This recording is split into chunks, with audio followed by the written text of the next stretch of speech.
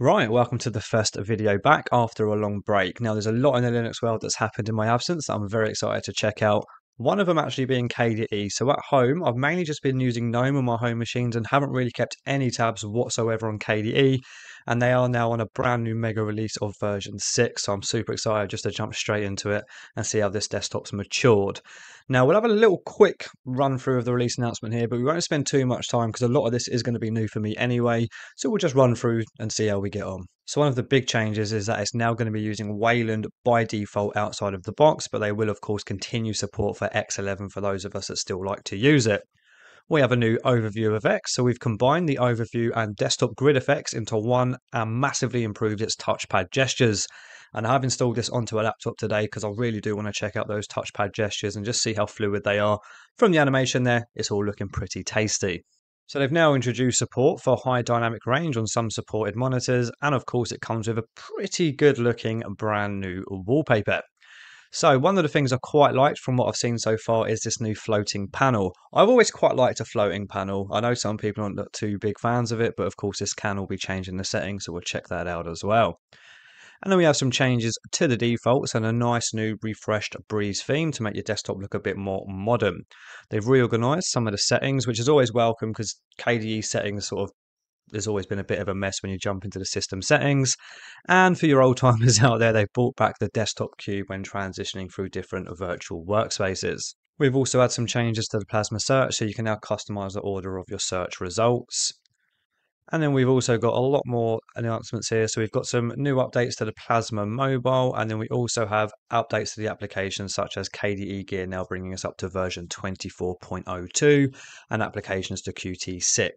And then there's also been some new updates to KDE Live, which is quite cool for me because that's what I'm going to be using to edit my videos on.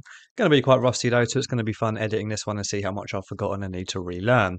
But I think we'll leave the release announcement for now and we'll just jump straight into it and see how we go. Right, and here we are. Now, I must just start with saying that out of the box, it really does just look very nice and modern, doesn't it?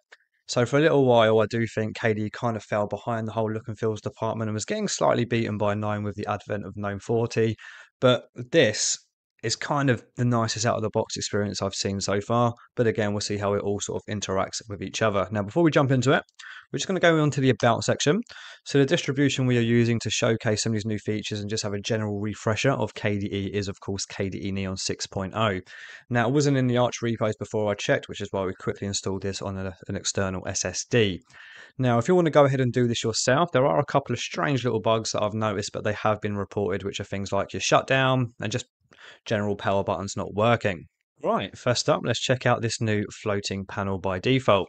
So as you can see here, there's a nice bit of spacing on sort of outsides of the panel horizontally and vertically.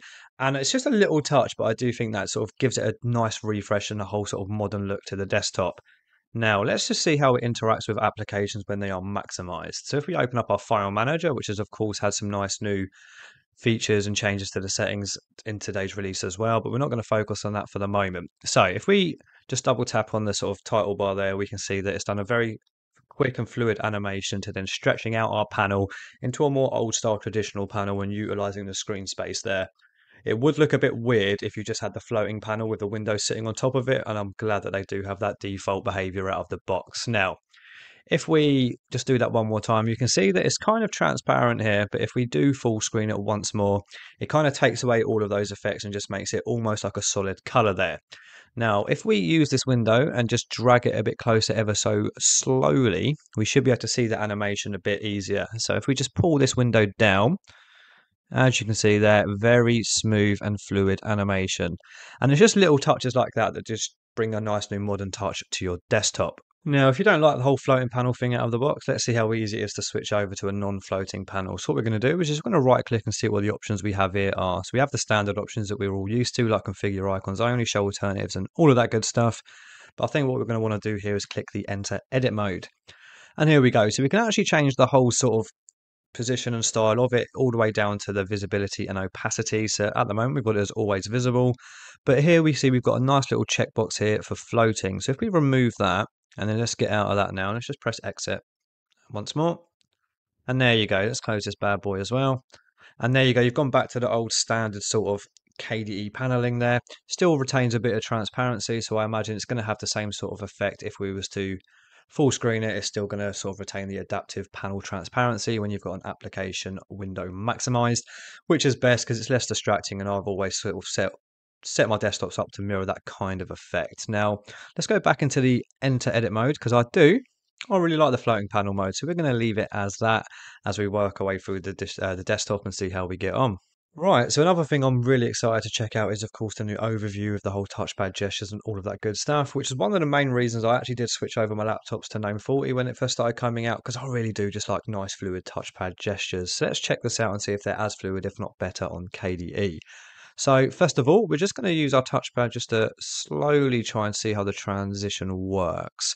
So as you can see here, we currently have no virtual desktops added, but we'll do that in just a moment. I just want to sort of feel how smooth it is following the actual movement of my fingers there. Not bad, actually. It feels a little bit less fluid than Gnome, I think. But that might just be my touchpad on this laptop. It ain't really too great these days. Right, let's open up a load of applications and see how it handles all of that with applications open. So we're going to open up a few little applications here. We'll open up Discover, we'll open up the settings, we'll open up KDE Live, which I've installed, ready to edit today's video. Right, so now with a few applications open, let's now test how that's going to do it. Actually, no, that's very nice now. So then if we just drag it up one bit more, we can have the option to add some virtual desktops, which we'll go ahead and do now. So now we've got two, and of course we can drag things and drop them and all of that good stuff. So let's jump onto here now, and let's see what the actual, there we go. Right, so that is quite a nice fluid sort of transition between the desktops there of just a simple slide. Right, while we're looking at sort of desktop look and feel stuff, I did want to quickly just show you the desktop cube thing. I know you're all probably pretty used to what that looks like. It's been around for quite a while. It's just sort of been reintroduced and revamped in this version. However, I think there's another bug here on the KDE Neon 6 ISO that I've downloaded because a lot of the just shortcuts aren't working. So if we go into our desktop effects here, and if we just, I'll tell you what, let's just search for desktop cube. You can see, hold on, let's just type in cube. There we go. So you can see here, we've got desktops arranged for the cube here, but however, if we just click on it and go into the settings there, so there is actually none applied. So I do believe the default is Meta C. So let's apply that and see if we can actually get that to toggle the cube. No, I'm not sure if I'm just not looking in the right place, but I think we'll just skip that for today's video. But again, I have encountered a few bugs here on this new ISO, so I wouldn't worry too much. This will all be ironed out as it gets an update. All pretty simple fixes anyway. Now, there have also been some changes to the Alt-Tab switcher. I do believe I've seen some of the release announcements. So let's open up a few application windows. I believe it now uses a grid sort of layout by default for multiple applications. Let's open up a load of them. Let's open up pretty much most of the applications we have installed on this machine. So let's open up console and let's open up KDE Live and VLC.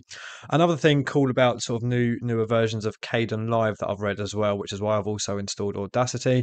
So now when you extract audio from a video, it sort of easily lets you edit it in sort of third-party applications and just bump it straight back in, which is quite nice to help with your workflow when you're editing videos. Right.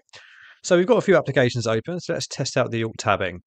Okay, so we do have quite a nice little grid there, very smooth switching, sort of a little slight fade animation there. Let's just open up a few more and see how it handles a lot more applications. Open. So let's open up Ocular. Let's open up some utilities. Let's go ahead and get Kate, the text editor. So it still gives you two text editors by default on the KDE Neon 6 here. So let's also open up Kwrite. Okay, there we go. So actually, I do quite like that. Very nice and easy to see the actual application windows and just quickly jump to the application you wish to jump to. Very nice. Right, so we're now going to have a quick look at the new sort of order search results of KRunner. Now, as I've mentioned, if you're going to go ahead and try out some of the new features of KDE 6 using KDE Neon's latest ISO, that's currently available on the website. Again, some of the weird, funny little bugs will mean you have to do some workarounds to get things to work just to check them out. Again, very small, minor issues that are easy to fix, and I'm sure will be updated very shortly.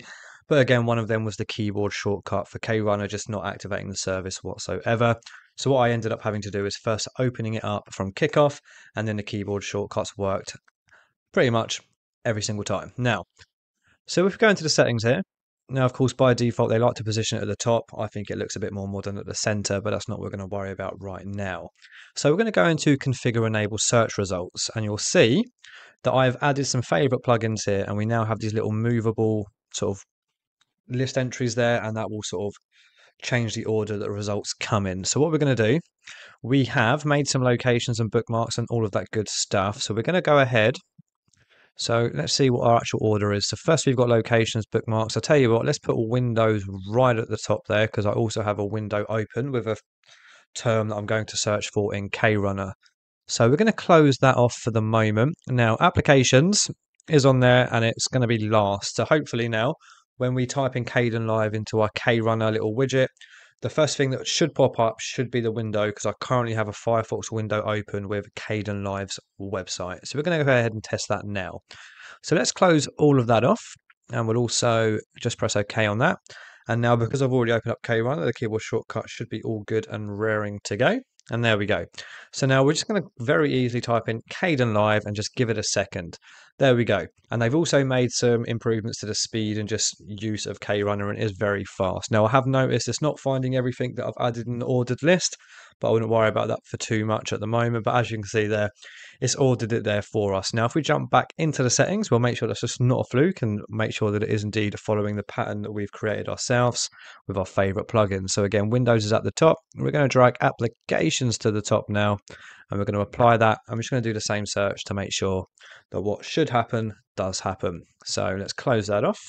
And again, we're going to open up with the keyboard shortcut and we're going to type in Kdenlive, give it a second. And now, as you can see, the first result is Kdenlive from the applications. Now, I did create some documents and files called Kdenlive. It doesn't seem to have picked them up at the moment. I'm not too worried about that for the time being. So let's move on now. I think what we're going to do is just quickly check out some of the new changes made to Dolphin, and then we'll start beginning to wrap it up there. So there's been some simple and welcome changes made to Dolphin, like disk space readings and all of that good stuff. But one very simple one is if you go into the context menus here now, we've got a bit of reordering here, but we can also see that we have the option now to open in split view.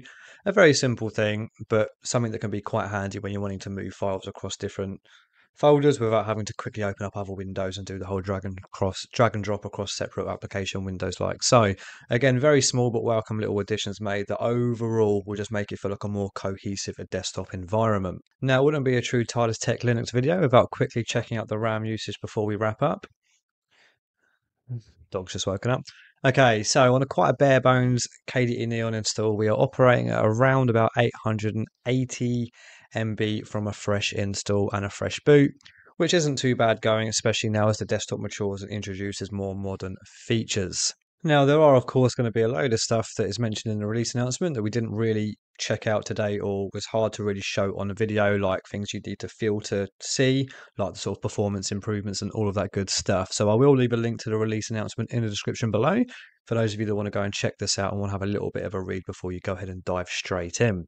Now, to wrap things up, really happy with this new release of KDE. As I mentioned in the sort of intro of this video, I haven't really been keeping tabs on KDE for years, actually. It's been a couple of years since I've really sat down and played around with KDE as a desktop environment. But I think I might switch back to KDE now. I've always been a sort of KDE guy, but like I say, with the advent of GNOME 40 and stuff, I kind of just feel like it took over ever so slightly. But with this new release and just the changes made since I've been using KDE, I really like it. So again, thank you for watching. I know it was a bit of a rusty one there as we relearn how to do all these kind of videos. But if there's anything you'd like me to check out in future videos, leave it in a comment below on the community tab. I think there's a couple of distributions that I do have my eye on checking out. Let's quickly just see what they are. So one of them is Arcane Linux, and of course some of the new sort of additions to the immutable distributions for Fedora's Atomic desktops. So let me know if there's anything you'd like to see me check out on the channel next. Thank you for watching, and I'll see you on the next one. Bye bye.